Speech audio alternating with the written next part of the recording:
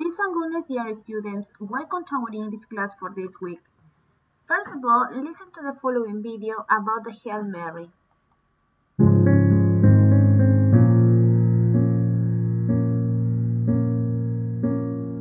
In the name of the Father, and of the Son, and of the Holy Spirit. Amen. Hail Mary, full of grace, the Lord is with thee. Blessed art thou among women, and blessed is the fruit of thy womb, Jesus. Holy Mary, Mother of God, pray for us sinners, now and at the hour of our death. Amen. Welcome to our English class, dear students. Let's start with our daily phrase we usually work in for our English lessons. Please and goodness, dear students, I hope all of you and your family feel good with the God's blessings. We always keep in mind all the healthy recommendations, especially for this hard time that is coronavirus pandemic. So let's start with the topic for this week, keeping in mind our healthcare in the family contest, as well as celebration of the Lord of Miracle and the Flower Games. In this part, we have two kinds of pictures and also inspired words. This is about our foundress, and this is a kind of phrase may be defended by you or virgin.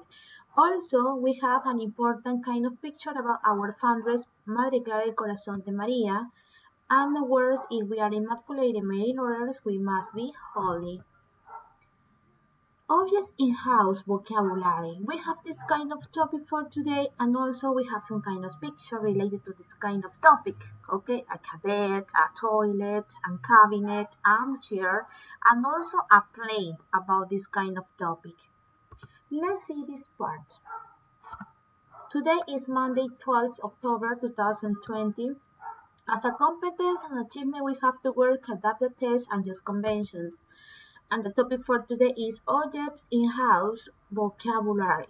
Okay, so we have an objects in house vocabulary, and in this chart we have different kinds of words, and also in English and Spanish.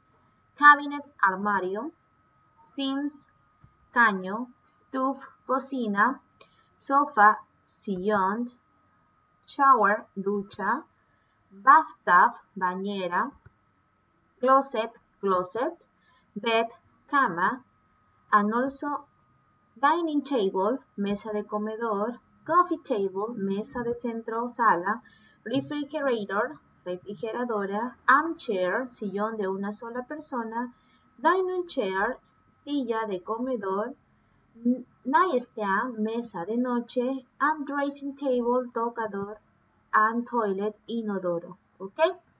So we have different kinds of objects in house and also part of the house. You have to remember about the part of the house like a living room, bedroom, kitchen, garage, okay, dining room. We have also to remember this kind of words, right? So some example of that, we have some kind of example like this. We have to remember that. So there is a sofa in the living room. There is a sink in the bathroom. There is a stove in the kitchen. There are cabinets in the kitchen.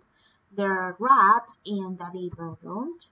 There are beds in the bedrooms. There are closets in the bedrooms. And there are sinks in the kitchen. Okay? So we have different kinds of examples. And also you have to realize that some of them we have to use there is and there are. What is the correct meaning of there is? There is significa hay, ¿ok? Y siempre se trabaja de manera singular. Y el there are significa hay, pero de manera varios, ¿ok? Varios. Pero en este caso trabaja de manera plural. Entonces, hay un sofá, hay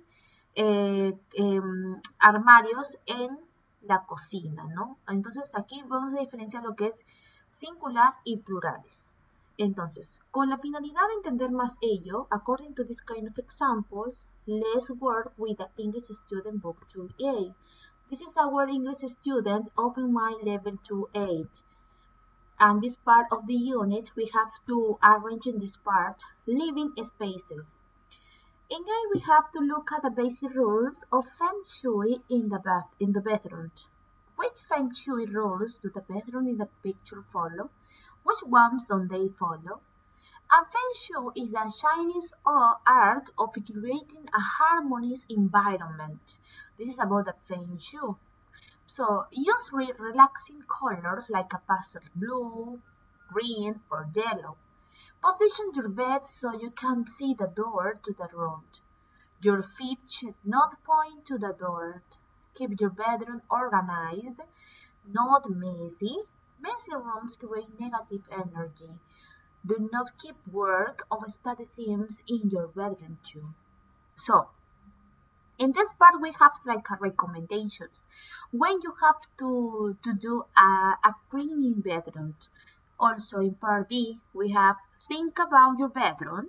Which themes follow the rules of Feng Shui, which do not? Tell a partner. Okay, in this part, we have to work together in pair words in order to know more about this kind of activity, and also we have to remember about the organize. How and which note is about the follow the rules of Feng Shui in your bedroom.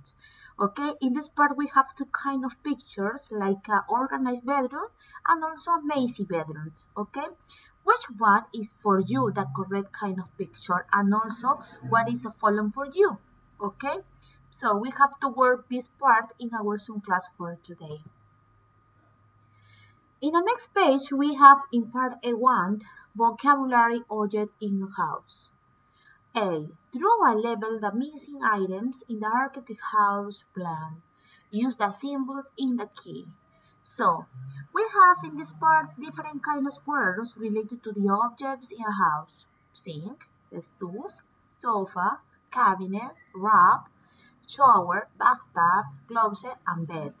But also we have different kinds of works part of the house. For example, kitchen, living and dining room, bathroom, and bedroom.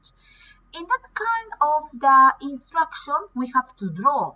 Okay, we have to draw and leave the missing items. So we have to draw, for example, in this part, cabinets. What does a cabinet mean? That is armarios. We have to draw. What is the meaning of draw? Dibujar. Vamos a dibujar entonces de acuerdo a las palabras que están en cada una de ellas detalladas y las que faltan por completar. For example, cabinets is a missing part. We have to draw this part, okay? And also we have to, like a sofa, right? We have to work this part. Route, in that part, we have to draw this one. And also bed, we have to draw this part, okay? So we have to read, first of all, each kind of words, and we have to complete the kind of the architect's house plan, okay? As soon as you finish this kind of exercise, let's go to part B. In part B, so work in pairs. Compare your house plans also, okay? And we have to work in this part. Time to share your own ideas. We have to do you speak English, and it's English time for you. In this part, we have part B, work in pairs. Compare your house plans. You can start as an example. In my plan, there is a sofa and 2 armchairs in the living room. There is a coffee table in front of the sofa. What about your living room? How is a house plan? You have to describe, okay? First of all, you have to write in your notebooks. Van a escribir en sus cuadernos de inglés o en su blog de notas. Van a describir su casa de ustedes, el plan de su casa de ustedes. ¿Qué es lo que hay? Pueden empezar diciendo, in my plan, there is a sofa and 2 chairs in the living room, 1 chair in the living room. Depende de lo que ustedes, cómo tienen en su casa distribuida, van a ir describiéndolo. ¿Ok? Pueden empezar como empieza el ejemplo. Also, we have to let's start like this. In my plan, there is a chair and a sofa in the living room. There is a big lamp in my bedroom. And also we have to realize more details, ¿ok? Acá tienen que agregar ustedes más detalles para trabajar. No es que solo hago 2 ejemplos y terminó. Dice description, ¿ok? Vamos a describir nuestro plan house. Y luego dice about you, porque luego le vamos a dar continuidad al compañero para que continúe explicando su house plans. Esta actividad va a ser revisada y trabajada durante la clase de Zoom del día de hoy. ¿Ok? Entonces hay que tener muy en cuenta ese trabajo, chicos, para el día de hoy. Los estudiantes que no han ingresado hoy en la actividad, pues van a visualizar al finalizar cómo se trabajó lo que es el libro. Tratemos en lo posible de ingresar durante la clase de Zoom y participar activamente desde ya. ¿Ok? Also in this part we have our metacognition. 3 kinds of example, like what did you learn today, how did you learn it, and what did you use it for? We have 3 different kinds of questions in order to know more about this part. And also we have to focus on this kind of question all the time in the process of the English lessons, okay? Todo el proceso de nuestra clase de inglés vamos a enfatizar la metacognición durante la clase por Zoom. We have the COVID no mata solos, no we have to be accomplices, putting on the coronavirus. So guys, also in this part we have some kind of recommendations for you. First of all, you have to remember your assistance is very important each day, ¿ok? Recuerden que su asistencia es muy importante en cada clase durante el horario remoto. Asimismo, recuerden, chicos, que tienen adjuntadas debajo de los links de Zoom las hojas a trabajar el día de hoy, que este caso es con el Student Book para los que no tienen texto. También se les recuerda, por favor, al ingreso por Zoom, ingresar con sus nombres y apellidos completos para ser habilitados durante la clase, participar activamente estando dentro de ella, ya sea por chat o sea de manera oral, que sería lo mejor. Pero damos las 2 alternativas, pero siempre no dejando de participar, ya que recuerden que las clases en su mayoría son clases dadas y clases revisadas y evaluadas. Entonces tratemos en lo posible de hacer la participación activa.